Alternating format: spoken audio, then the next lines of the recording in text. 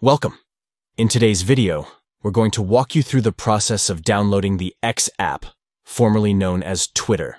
Whether you're new to the platform or just need to reinstall the app, it's a quick and easy process. Let's get started. First, open the Google Play Store on your Android device. You can find the Play Store icon in your app drawer or on your home screen. Once it's open, you'll see the main page with various apps and games.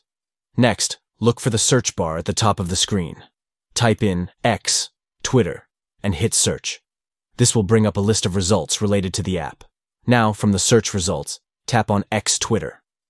This will take you to the app's page, where you can find more details about its features, ratings, and user reviews. Once you're on the app's page, look for the Install button. Tap it to begin the download and installation process.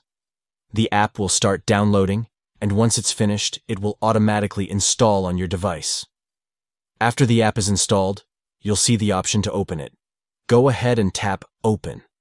This will launch the X app for the first time.